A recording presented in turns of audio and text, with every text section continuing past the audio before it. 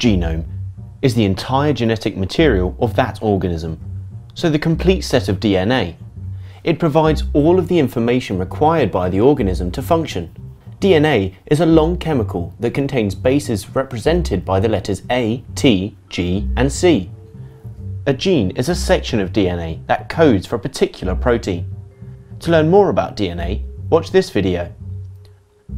The human genome is 3 billion bases long, but only consists of about 20 to 25,000 genes. As an average sized gene is only about 3,000 bases long, this means that large parts of our DNA doesn't code for genes. The genome of every person on Earth is 99.9% the same. It's that tiny 0.1% that makes up genes that give us our unique differences. In fact, our genes are 98% similar to a chimpanzee's and 75% the same as a mouse. The Human Genome Project was an enormous project that saw scientists around the world collaborate to work out the sequences of bases in the human genome. The project started in 1990 and was completed by 2003, 2 years ahead of schedule. And here is the order of the bases: A, T, G, C, T. Only joking. If I was to read out the bases, one at a time, for 24 hours straight, it would take a whole century, and I certainly don't have time for that. So, now we have the information, how is it being used? Well, since the structure of DNA was determined in 1953, we have known that the order of the bases is very important, and that a change or mutation in this order can result in diseases.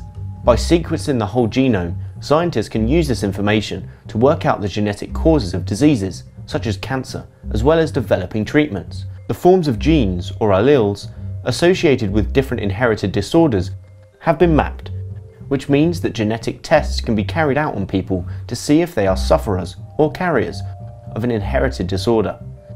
For example, a genetic test can tell if someone is a carrier of cystic fibrosis.